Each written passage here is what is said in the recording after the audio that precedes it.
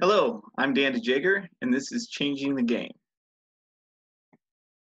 So, I want you to think of a question. Think of the answer to this question. Why did you decide to become a physical educator?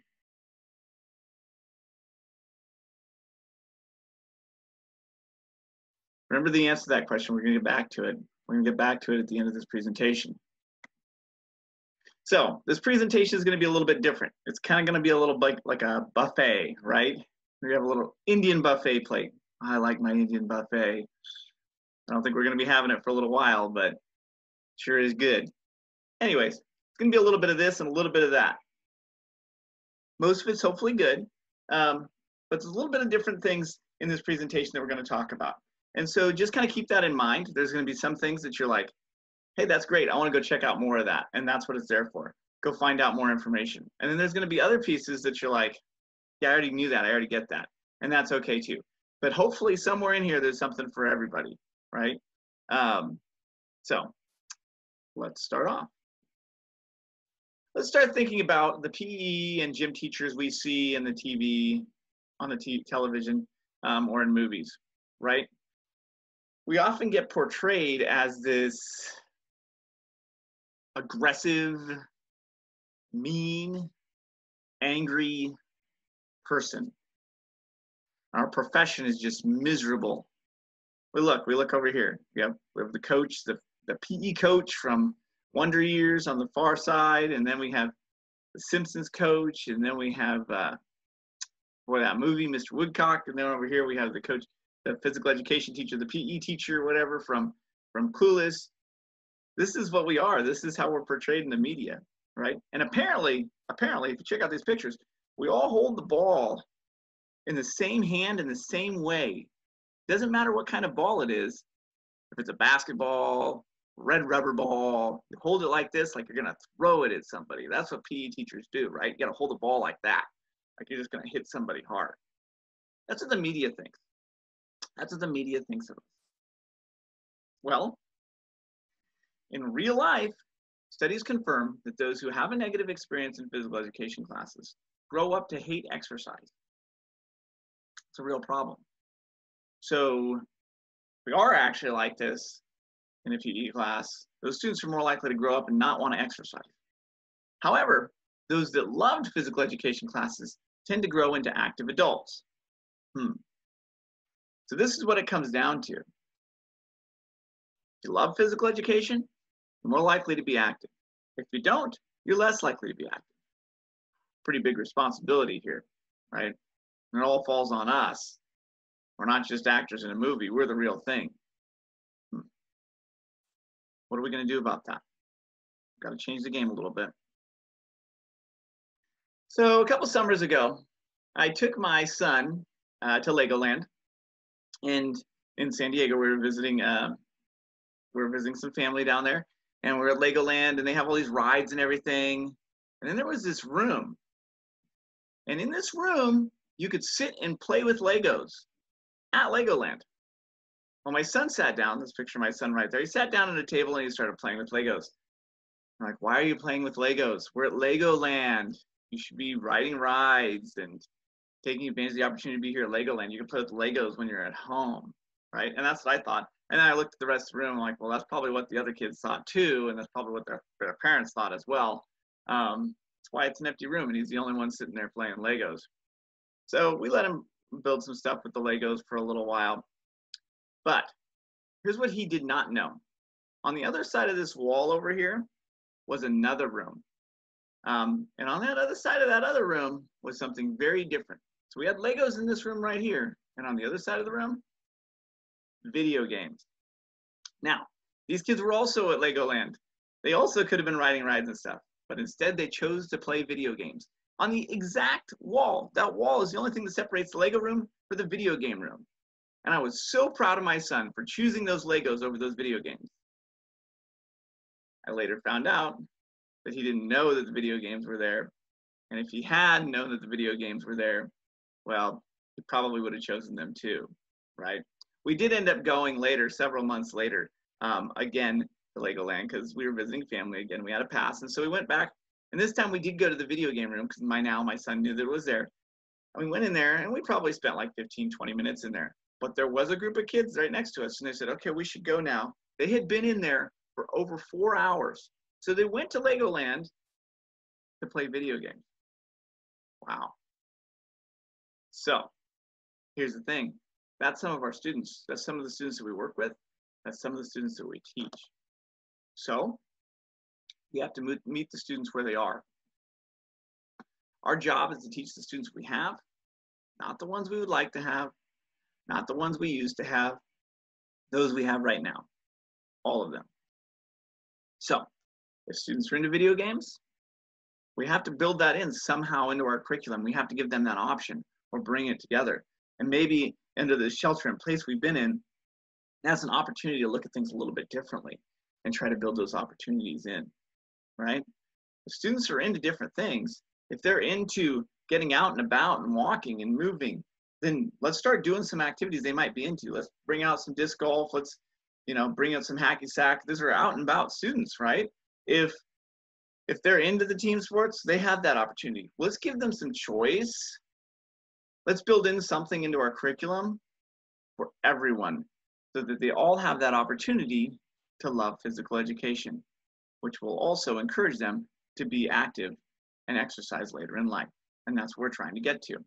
So that's one thing we can think about is the activities in our curriculum themselves, right? I had the same reaction you did. We're at Legoland. Why would you be sitting here playing video games? But that's what some of our students are into. So there's some other ways to do that. Can we do some Just Dance or some We Just Dance or something as part of the dance thing? Can we build in some kind of technology where they're keeping track of steps or they're keeping track of heart rate or there's some Pokemon Go kind of going on? We can do those kind of things, especially in the situation that we are right now. So we use this as an opportunity to challenge ourselves in how we can reach those students. So obviously it's about what we do with our students, but it's also about how we do it. How do we approach our kids? I was down in San Diego again and went to this mall, and I was blown away because at this mall they had an Amazon bookstore. I was a little thrown off because I was like, Amazon? Brick and mortar? Not just online? Apparently. So I went inside to check out what real life Amazon looks like and found some books. Well, I saw this book sitting here. Well, Go See the Principal, True Tales from the School Trenches. I just happened to open it up, chapter 13, where it says social emotional learning. Positive culture starts with the grown-ups. And then it talks about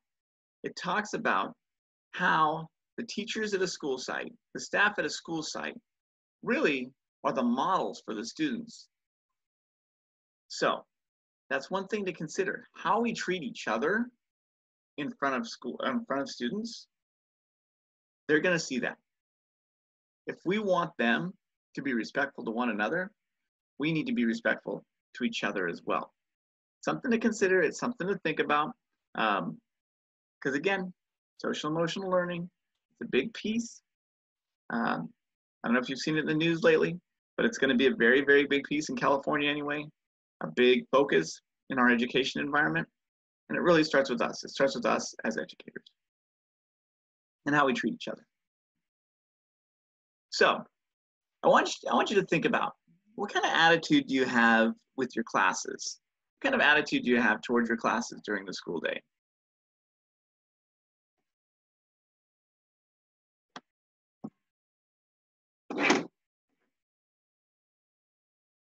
Maybe it depends on the time of day. Maybe in the morning, everything's great. Maybe in the afternoon, not so much. You know, 6th period, 7th period, they tend to be the toughest, right? So when you're in your classes, you tend to be a vulture. Now, we know the vulture. The vulture is going to look for anything along the side of the road, dead or decaying, that they can go and pick on and eat. And they're looking for the bad things. They're looking for the things that are in trouble, right? Now,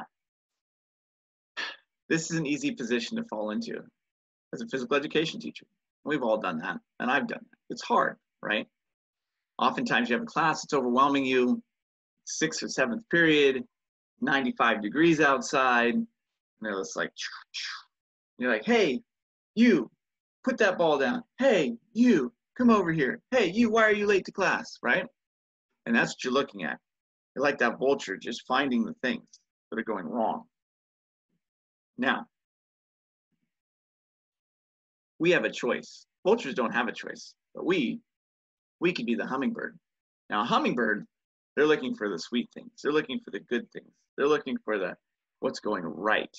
And they're looking at them, that's sweet and tasty, right? So we have that option too. We can go into our classes and look for the things that are going correct, things that are going well. Hey, thank you for being ready to go. Thank you for being in class on time. I really appreciate it. You're here every day. High five. Well, maybe not high five. We're not allowed to do those anymore. But hey, nice job. Thank you, so-and-so, right? One-on-ones. Hey, you know what? Great job doing this when you were throwing that disc. You followed through and it went right to your target. Nice job. Even with our skill feedback, even with our cue feedback, we can look for the positives, right? And try to sandwich, if there's something that needs a correction, sandwich that in there. But aim for the sweetness. Again, why do we want to be sweet? Why do we want to be kind? As hard as it is, if we can keep this into the back of our mind, the more we do this, the more students are going to enjoy our classes, which means the more likely they will exercise when they're older. So, we also must remember that students are people first. I have pictures of 3 of my former students right here, all of them absolutely amazing people. Jackie on the far left, Armand in the middle, Taryn on the right. And those are folks that entered my life. I was blessed to have them come into my life as a teacher, and they were my students and my athletes, Armand anyway. And I chose to be a hummingbird with them.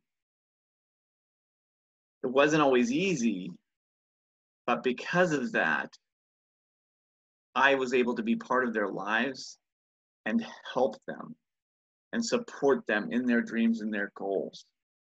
They did this all on their own, where they've gone and what they've done. I mean, you know, Jackie used to hide in the bathroom. She didn't even want to be a part of PE class in the very beginning, you know, when I first started teaching. And now it's amazing what she's doing. And I'm still very much a part of her life. And part of that was the approach that she was opening up to me, but also that I was a hummingbird, not a vulture, looking for what was wrong. Look for what's right in kids. Kids are always looking they're looking for support. And we can give them that opportunity to get that support. So, since you're looking, be open to it. Be the hummingbird. All right. So, I am lovable and capable. Most of our students, when they go to bed at night, they are lovable and capable. Now, during the night, during the next day, things happen. And those things may happen before they get to us. So, let's pretend now that you're a student. You're a kid, you're a teenager, you're a middle school student. Let's make you a middle school student, 7th grade, right? You go to bed, the next morning you wake up. You haven't been getting much sleep because your parents have been fighting. It starts to weigh on you. And because you didn't get much sleep, you woke up late and you didn't get any breakfast. That's a problem. Now you're hungry. Then when you get to school, you heard from a friend, someone posted something negative about you online.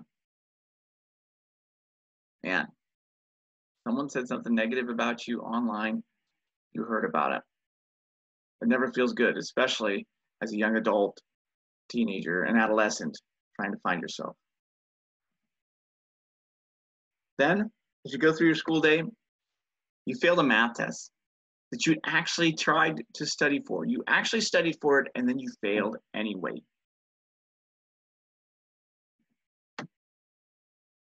Then later, next period, your phone went off in class and the teacher took your phone. Didn't mean to leave it on, but it went off. That's the rule. Teacher took the phone. Now they have your property. And then you were late to PE because you had troubles with your locker and you had to use the bathroom. The teacher then yelled at you and made you do push-ups. And then you said to the teacher, F you, I'm not doing your push-ups. Why? Because all of these other things led up to that moment. So we have to remember not to take things personally from our kids, from our students. They'll let you have it. And believe me, they've let me have it. But oftentimes it's not about us. It's about everything that happened before they got to us, right? So we keep this in mind. We keep this in mind because students have needs. They have basic needs. And when those needs aren't met, then it affects them. We look here. Everyone, Maslow's hierarchy of needs. Everyone has these needs. Physiological needs. Air, water, food, shelter, sleep, clothing, reproduction. Physiological needs. We think of our student right here. They were already missing some basic physiological needs. They didn't get breakfast that morning, and they didn't get much sleep that night. Okay? So they're already down a little bit. Safety needs. Health, property. Yep. One of the teachers took their cell phone. That's their property. The student doesn't feel safe. It doesn't matter how we feel about it, right? It might be the rule. And it might be a rule in your class that you don't have cell phones. And I get that, right? They can be a real distraction. But from that student's point of view, that's their property. Love and belonging. Now, you have friends. Good friends, right? So you think, and then someone says something about you online. Well, that's going to affect you. Esteem. Self-esteem. You spent time studying for that test, and then you failed it anyway. There goes your self-esteem. All these things lead up to that self-actualization, the desire to become the most that one can be. That can't happen until these other pieces happen. So, if you're missing even one or two of these little things, it can really build up. And so often that happens with our students, and we don't see that other piece. So, this brings me to a story. About 7 years ago, I transferred to a school, Encina High School in Sacramento, California. I was in the district. I had been teaching at another school for several years and done some other consulting work for the district and some other pieces, but really had a pretty good position at my former site. And then I decided to transfer to Encina. 70% of the staff, 70% of the teachers had left the school in 2012. Not 30%, 70%. It was a challenging environment in that time. 80% of the students are low SES. In reality, it's much higher than that. It's just what's identified, but it's much higher than 80%. Homeless, 12%. Again, a number that in reality is much higher. You're considered homeless if you're couch surfing, if you're just staying in places that aren't actually yours. And so many of our students did. Students were running the school. There were gangs, all kinds of gangs. And there was aggression towards staff. One of the stories I heard before I went over was about the weightlifting class actually circling the one male physical education teacher and threatening to fight him. And this was real. This is a real school and a real place, and it was real bad. And so when 70% of the staff quit and I voluntarily decided, let's go over here and see how this goes, a lot of people called me an idiot. But it was one of the best decisions I ever made. As we started the program, it ended up being me and a few other new department members. There really wasn't a department left. There was a health teacher who taught half-time health and half-time physical education. She was the only PE teacher that was left when we got there. Other than that, we started a new physical education program. When we arrived, 30 to 50% of the students would be physically active in class. And maybe 30% of them were actually learning the lesson that you were teaching. What's the difference? Well, you had students who were like, okay, we're doing basketball, we're practicing passing. And then they would just play a game, right? They were being active, but they weren't actually learning what they should have been learning. There were 111 referrals for defiance from August to February that first year. So 111 referrals for defiance. That's quite a bit. That's students telling teachers, no, I'm not doing this, I'm not doing that. 156 office referrals from physical education in 2013 and 2014. As far as physical fitness tests, and we all have our thoughts and our points of views about physical fitness tests, but there's some data here. In 2016, 7.8% passed 5 out of the 6 tests. So a couple years in, this is how many of the students passed 5 out of 6 of those tests. Okay, we looked at this situation and we tried to figure out what to do. First thing we did was listen to students. Where were they coming from? Why were they so angry? Why were they so defiant? Why were those fitness test scores so low?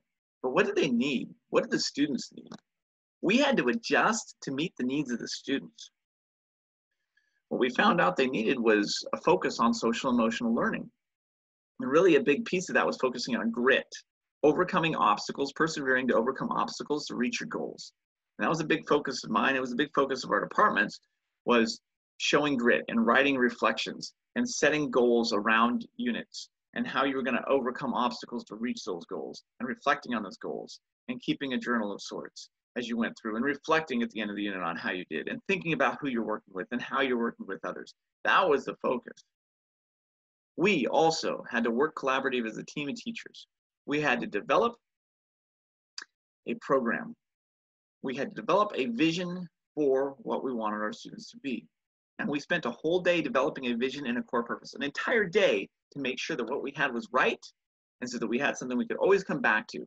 And if whatever we did, whatever decision we were making didn't reach our vision or our purpose, then why were we doing it? But we needed that. And we needed that for the students that we had, the students that were at Encina, our students. After doing all this, here's where we got to. Now, it took us about 5 years, 4 to 5 years to get to this point. But from 30 to 50% being physically active, 99% of the class physically active. 30% learning physical education to 95% learning physical education. 111 referrals for defiance, 9 referrals for defiance. 156 office referrals to 33. Those are some, discipline comes in big. If your administration sees that you're sending students to the office all the time, or they're going up to the office for office referrals because of their behavior, often that reflects on you as a teacher. So again, this wasn't an easy program, and we had to meet twice a week as a department this entire time and constantly adjust and constantly listen to our students and constantly work on it. But look where we got to. And this was all focused on that social emotional learning piece. And after just a couple of years, we talk as a department, do not focus. We are not worried about the fitness tests. That is not our main focus right now. If we do this, the fitness tests will come. And they did. It was unbelievable. Fitness testing results went from 7.8% to 49.4%, passing 5 out of the 6 tests. Those were legitimate tests. Like, they were following the rules and the rigor. I'm actually in charge of the fitness test for our district, and I wanted to make sure that it was legitimate testing that was happening. And it was. And to see that kind of an increase, because students felt more positive in our environment, because they trusted their teachers, because they trusted our system, and because they were part of our culture, there was an improvement. So one of the things that we did, and we'll get into all the different strategies, but one of the things that we did as teachers is during the class period, we would check in with students that were having a tough time. So if they were having a tough time in our class, we'd have them go out and we would go meet with them. Okay, later, this actually became the job of, we had an instructional assistant who would do this for us, which made it a lot nicer. Before then, it was us as teachers. But we'd check in with that student, and it was a target. And in this target, if you were good to go, you'd point to the middle and say, hey, where would you put yourself on this target right now, as far as how your day is going? And the student would say, I'm like, would you be on the edge, or kind of dealing with life, or are you good to go? And if they said good to go, that meant they were good to go. Hey, so what's going on with you today? I noticed you don't, you're not dressed to participate. Your shoes, you know, you can't wear those shoes. You know how you have shoes you can borrow from us if that's the problem. So why aren't you wearing your shoes today? Hey, I just forgot them today. I'll bring them tomorrow. Other than that, I'm good. Okay, you're good to go? Yep, I'm good to go. Middle of the target. Boom. Okay, we got this solved. Problem solved. Tomorrow, you'll be good. Okay, that's the yellow one. Why aren't you participating today? Well, my friend said something to me last period, and I'm still not happy about it. I'm just not in the mood today. You gonna be okay for tomorrow? Yeah, I think so. It's just I just can't do this today. Okay, that's fine. If you need anything, let me know. Okay, all right. Dealing with life, but I think I'll be okay. Okay, in the yellow. Or on the edge. So, hey, how you doing today? I know you're not wanting to do this. You kind of seem like you're a little on edge. You know, the student puts himself, where are you on this? I'm on the edge. Okay, why are you on the edge? Notice you've been on the edge. Well, it turns out one of another students took my cell phone 2 periods ago. I still can't find it. I think I know who it is. I'm gonna kick their butt after class, and they're gonna get it from me. Whoa, okay. Now this is my opportunity as a teacher to be more than a teacher, but to be a support. And so then I can contact administration, I can contact counseling, and get them involved before the student starts a fight with another student over the cell phone. Okay, so it's just a little target. It's just a little check-in that you can use with the students. It gives them a third point, so it's not you directly asking the questions, but then they can look on the target and pick what their answer is. I got the idea from the documentary Paper Tigers. If you've never seen it, there's actually one of these targets hanging behind the principal. I kind of just modified it, made my own thing out of it, but anyways, seems to work. So we talk about checking in with students, being kind towards students. We should also talk about what might trigger a student so that they do become angry. Why? For some reason, when we say why, it always kind of comes off as aggressive and insinuating. Why did you do this? Why did you forget your clothes? Why aren't you on your number? So I've noticed if you avoid saying the word why, it helps. What prevented you from bringing your clothes today? Well, this happened, this happened. Okay. Something to consider, just eliminate the word why. Yelling at a student one-on-one. Now, we have our classes, and you have to be loud with your classes. And sometimes you might have to yell at them to get them where you need them to go or whatever.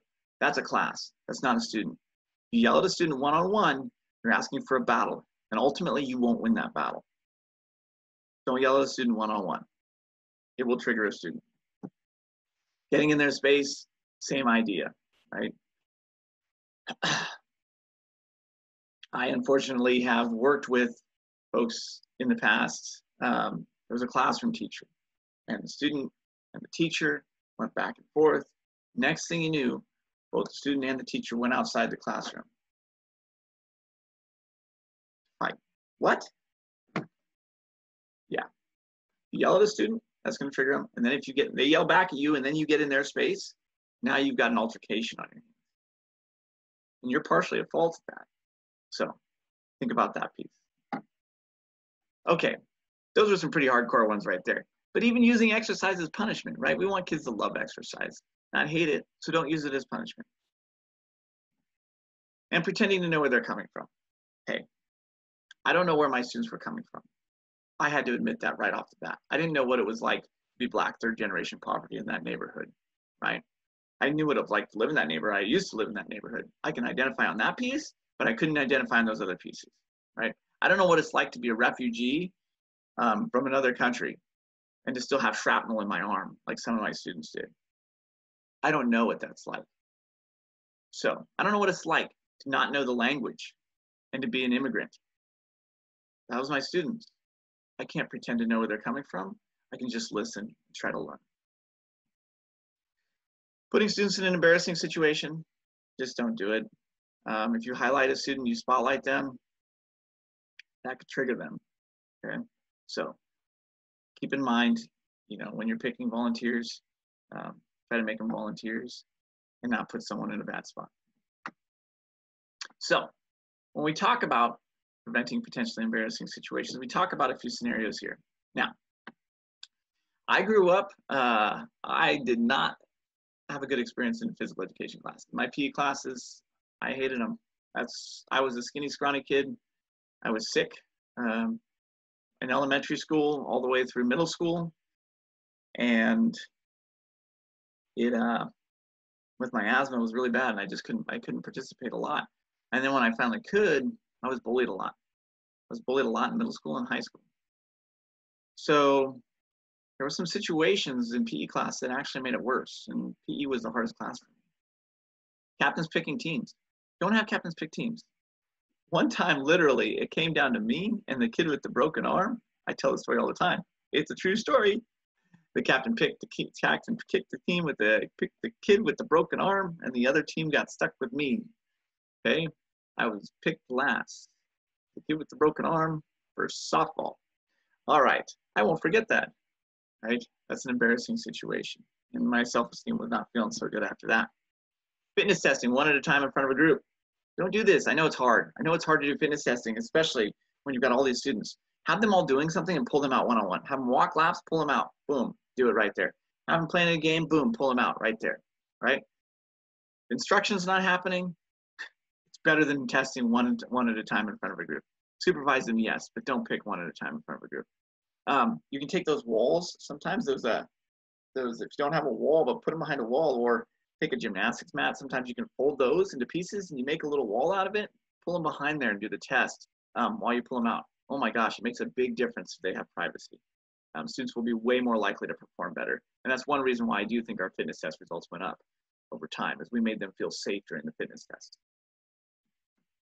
Being forced into an aggressive, intimidating activity.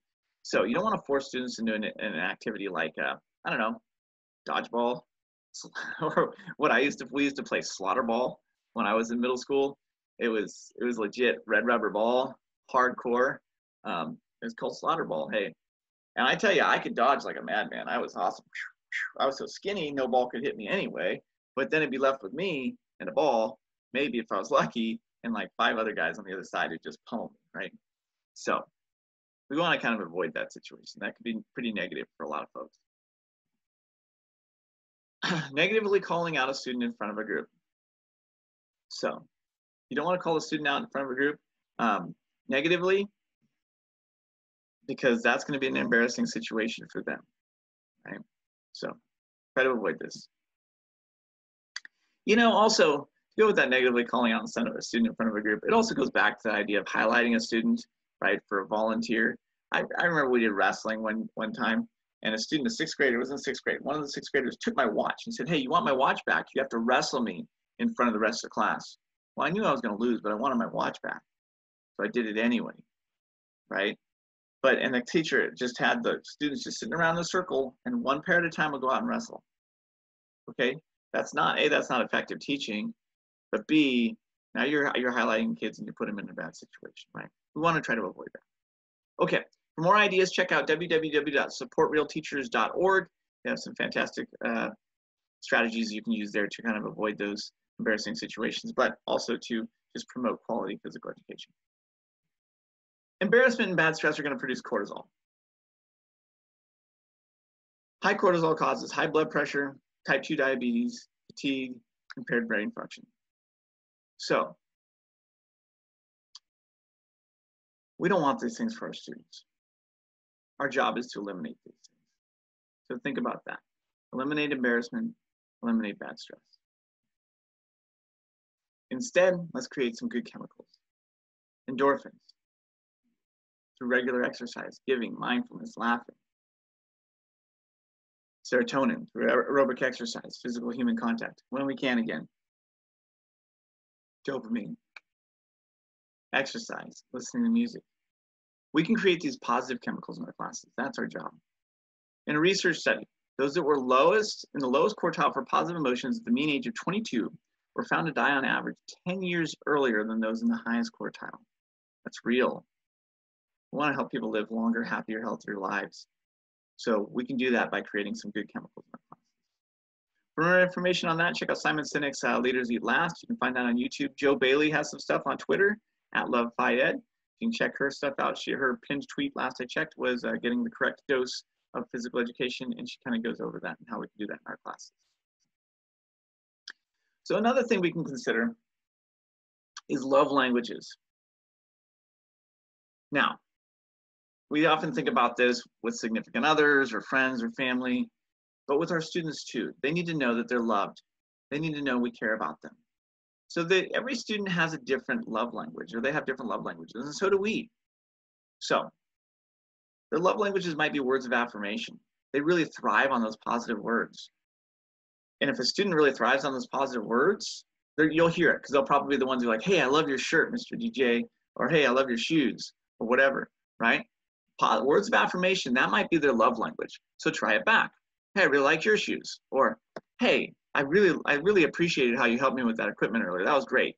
Or send a positive email home, or make a phone call home to their parents. They would really appreciate that. That's their love language. Or it could be acts of service.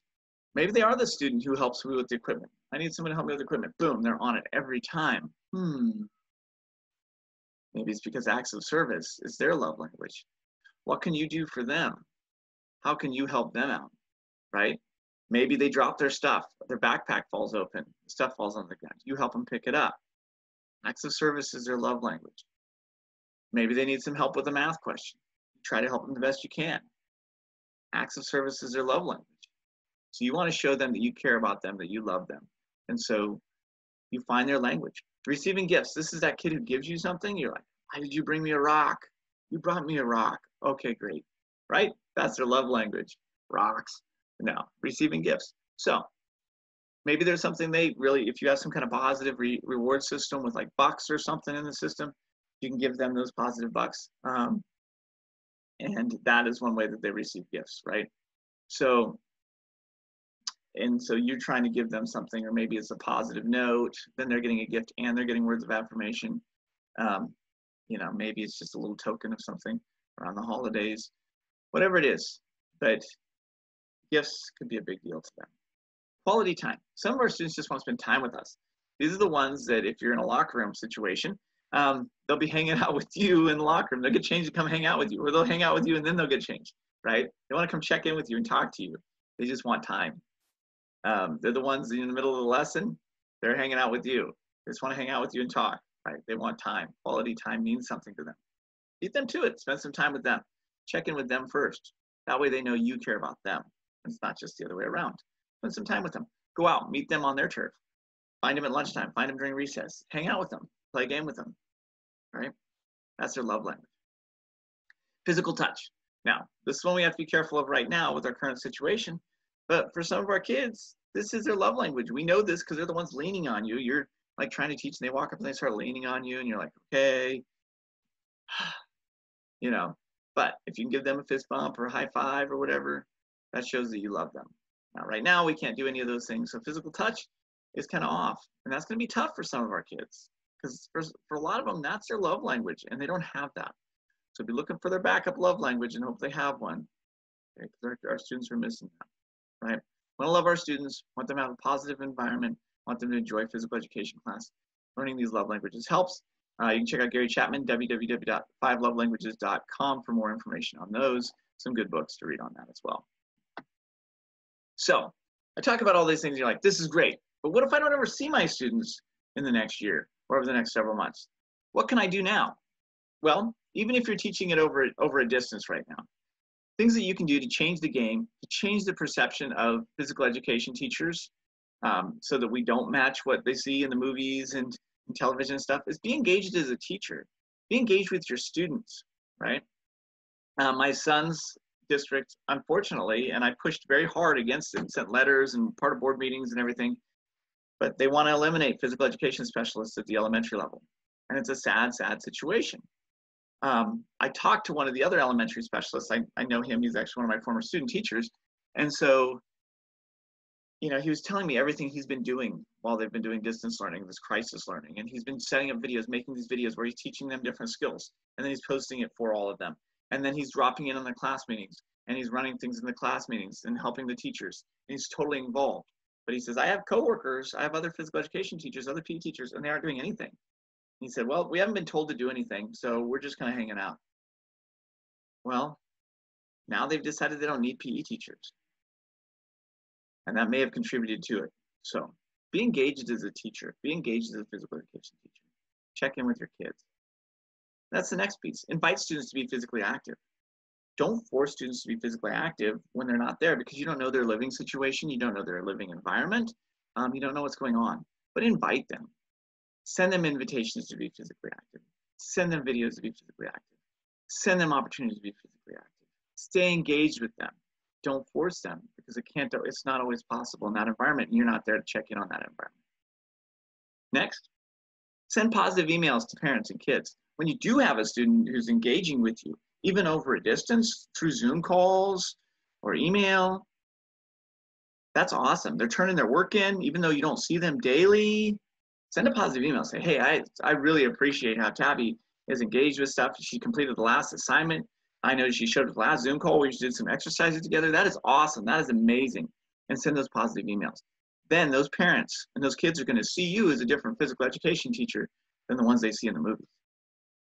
And lastly, check in with kids. Check in with kids to see how they're doing. This is a tough time. This is a really tough time with students. It doesn't matter what grade they are. They're missing their peers. They're missing their friends. And it's okay. It's okay to deviate from talking PE all the time. You just check in with them. How are you doing? How are you doing this week? What have you been doing? Oh, you've been playing video games? What video games have you been playing? Oh, that's awesome. Oh, wow, that's pretty cool. That sounds like a great game. Wow. Hey, and then that's an opportunity to bring up some other video game where maybe they can be more physically active. But it's just checking in with them to see how they're doing these times. And that's okay too. Check in with our kids, right?